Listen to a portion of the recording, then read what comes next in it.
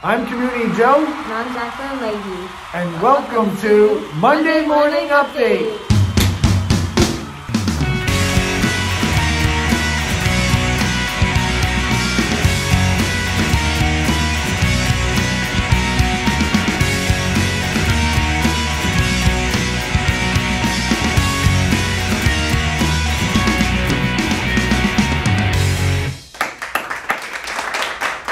Good morning, good morning, good morning. Welcome to the Monday Morning Update.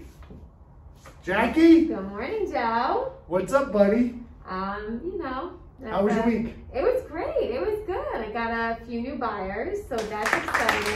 Woo! We definitely have some work cut out for me. I'm searching for new homes for them. So Yep. that's wonderful. Good. What about you? Amazing. Yeah. Yep, great week.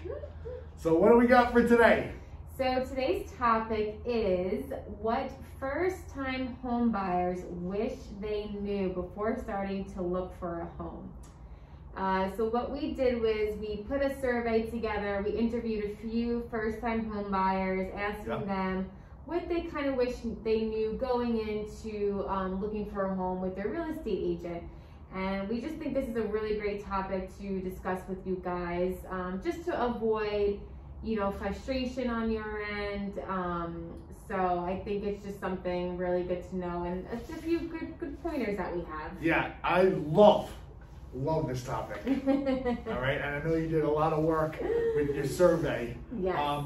But it was amazing. It's not only great for shoppers. Mm-hmm. It was really eye-opening to me. Yeah. So it's great for everybody because I learned a lot. And I think it's helpful for agents and people shopping for a home. Yeah, and I think it's also important for the agent to sit down with first-time home buyers too, and just they should go through the whole process with you guys, and see if you guys have any questions, and it's just something that agents should know also. Yeah. So absolutely. yeah. All right. All right, so our first person from Lorenz, he said, I wish I demanded the most out of my home inspection. Our inspector didn't go into the crawl space of the home, and it turned out that I needed tens of thousands of dollars of work to be done on something that should have been found. Wow. Okay. So this is why inspections are so important, and I know nowadays some people are waiving their inspection. Do not waive your inspection. Yep. Do not, because then it's going to cost you money if for some reason something comes up later on. Yep. Do not do it. Yeah. You're paying this inspector, you're paying what, $500 yep. for an inspection? That's the going rate. So you know what? That's what they're there for. You use their time, you make sure they go through every nook and cranny in that house. Yep, absolutely. And the other thing that hit me here was, as an agent, one, you're always referring an inspector. Yep. Right? True. Most of the shoppers get the inspector from their real estate agent. Exactly. And then two, like on inspection day, your real estate agent plays an intricate role because the clients don't know what's supposed to go on. Exactly. They don't know exactly what entails the inspection, but we do. So you should be there to help guide them. Yeah, and be like, hey dude, you missed this, or hey, you're gonna go up there. Yeah. So big deal. Great. Yeah. Great feedback. Thank you, Lorenz. So the next is from Michael. Anything can break at any time in the home when you move in. We had a backup pipe flood. Don't overextend money-wise. Yeah, big deal. So again, be careful. Yep. Things can even happen after inspection. Even things look great. They monitor it, but some things happen after you move in, and some things have to get fixed and done. So just keep that in mind when you're looking for a home. If you have a certain budget in mind, stay within the budget. Yes. Don't overextend yourself. By the way, your agent and your lender should be guiding you that way from the beginning. Because obviously we know this. Yep. Buying a home is scary. So you want to have something a little left over just in case. Yeah. Next one from Joe. Unforeseen costs around closing, lawyers, inspection fees. Our mortgage broker broke it down for us, but we were shocked at how much liquidity we needed to cover beyond our down payment. Yeah, it's scary. So this is another thing you want to keep in mind for closing costs. A lot of times the attorney will roughly go over with you and the mortgage broker. So just keep that in mind also. Yeah. Ask them for a rough breakdown cost of everything, just so you know going in how much these closing costs might be. Yeah, it's very difficult for whatever reason. Yeah. It's very difficult for the attorneys and the lenders to know precisely what you're going to need. So they really should give you a good range and keep it a little top heavy, right, so that you're prepared. But until you get to the closing table, you're not going to know. I remember like, oh, okay, more. Oh, okay, more. And they gave us an amount to come with, and told us to bring 6 blank checks. And yeah, and I remember we were like sweating, sitting there. So, but they should be able to give you a good range. But exactly. Yeah, it goes in part without overextending yourself as well. Yeah. Up next from Jen. How dependent the closing date was on the seller, as ours need to find another home before we could move in.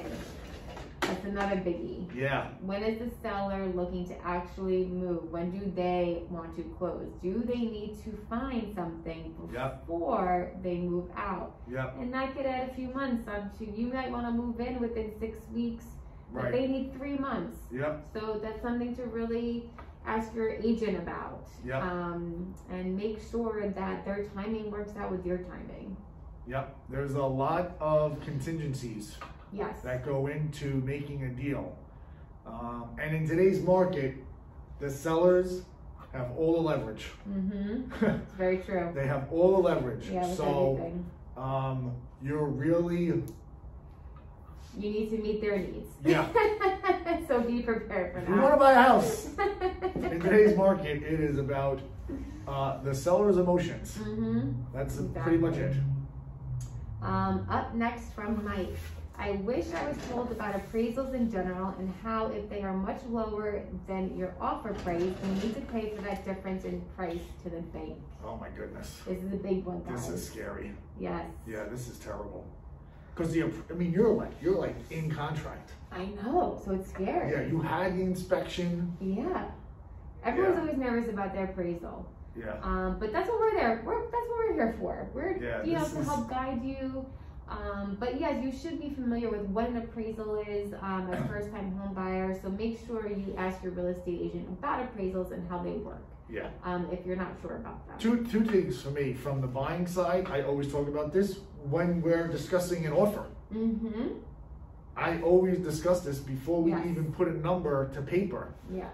Because it's a big deal. And then from the selling side, if I'm working as a listing agent, every agent that I speak to, before they send their offer to me, I want to know where their clients stand on the appraisal swing. That's it. Yeah. You have to get it out there. You have to be open about it so that it's not a scary thing. It doesn't have to be scary. Yeah. We just need to know where everyone stands. Correct. And listen, someone's going to offer X amount of dollars, but if they're not going to cover the appraisal, then your offers are relevant. Yes. Just bid $1 million. I know. You may as well. You bid whatever you want. All right. What's next? Last but not least, do not go with a for sale by owner. I like this one. They have no idea what they're doing and are uneducated with the market. This is so important. This is why we are here. Do not go with someone for sale by owner because they don't have the knowledge that they think they have and they have no one to guide them. Right. So this one, Jerry. Hello, Jerry. So this one was, they were a buyer, they had an agent, right? Yep. And they were looking at a for sale by owner. Yeah, terrible. Correct. Terrible. First of all, terrible. Yeah, because they just don't know. They think you think your house is worth so much more money than it really is. You think your house is the best on the block, the best out of anyone. It's and it's that's not what it comes down to. So just make sure you just don't go buy a for sale by owner. That's the end of the game. That's it. And your buyer's agent should be guiding you that way. Yeah, exactly. 100%. So, and that's it. That's all right. I love this. Yeah. I think it's that's great. a lot of fun. Jackie was out in the field with her notepad, asking questions, poking around, getting information. She gets the Pulse of the People Award this week. Thank you. All right. Well, that's all the time we have for today. Thanks, Jackie. guys. Thank you, Joe. Good seeing you. We hope that everyone has a good week. Enjoy the rest of it with your loved ones. And we'll see everyone soon. Bye.